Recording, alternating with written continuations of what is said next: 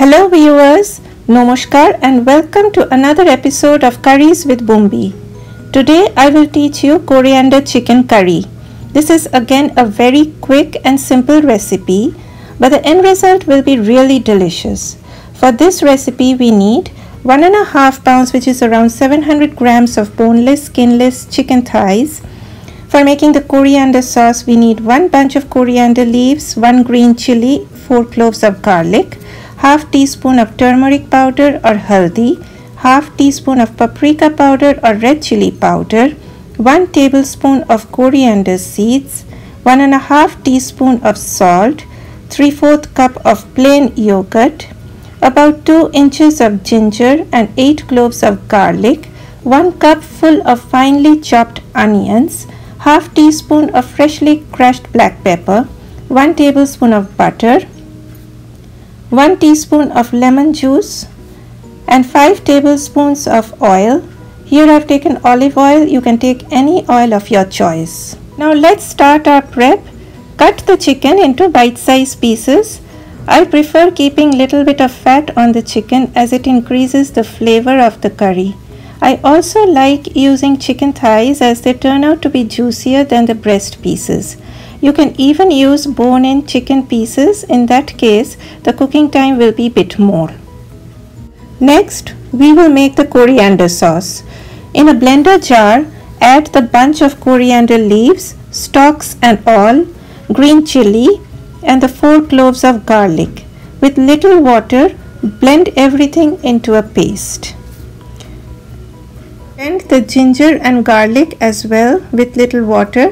Coming to the marination part now, in the chicken add 3/4 cup of yogurt, 1 tablespoon of ginger garlic paste that you had blended earlier, 1 tablespoon of the coriander sauce, half teaspoon of turmeric powder, half teaspoon of chili powder and 1 tablespoon of oil. After that, mix everything very well and marinate it in the fridge for a minimum of half an hour. The more you marinate it, the better it will be. Now let's start cooking. In a pan, heat 4 tablespoons of oil. Then add the finely chopped onions and stir it on medium heat. You do not have to brown the onions very much. When the onions are fried a little, add the ginger garlic paste to it and stir it again on medium heat. Stir until the mixture looks little dry. Then add the marinated chicken thighs. After that, increase the heat to high and stir it for a few minutes. Add salt. Though I have used 1 teaspoon of salt here, I will always recommend you to add salt a little less in the beginning. You can always add some later if it is little less. Next, cover the pan and keep it covered for 15 minutes on medium heat. In the meantime, add 1 tablespoon of coriander seeds in a pan on low heat.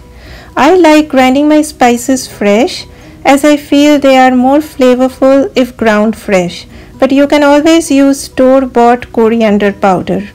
Take the pan off the heat as soon as you see the seeds are turning little brown, and always keep on low flame. If your spices turn too dark brown, then your whole curry will turn bitter.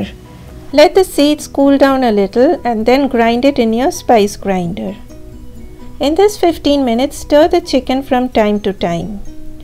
After 15 minutes, uncover and add half teaspoon of salt to the coriander leaf sauce that you had blended earlier. Add the sauce to the chicken. Then add the ground coriander powder. Increase the heat to high and fry the chicken with the coriander sauce. I always add the coriander sauce at the end because I feel the flavor of coriander is lost if added in the beginning. Fry the chicken very well with the coriander sauce until you see the gravy is thickening a little.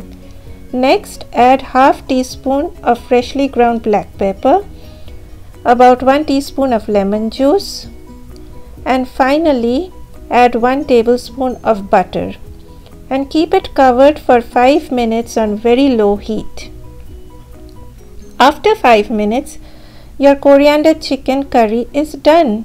So simple and so quick. The chicken also turns very soft and it will melt in your mouth. Serve it with rice or roti. The ingredient proportions are given in the description box below. I will love to hear your comments and write to me in the comment section below if you want me to teach any particular recipe of your choice. Please give me a thumbs up if you liked my video. Thanks for watching. Bye bye.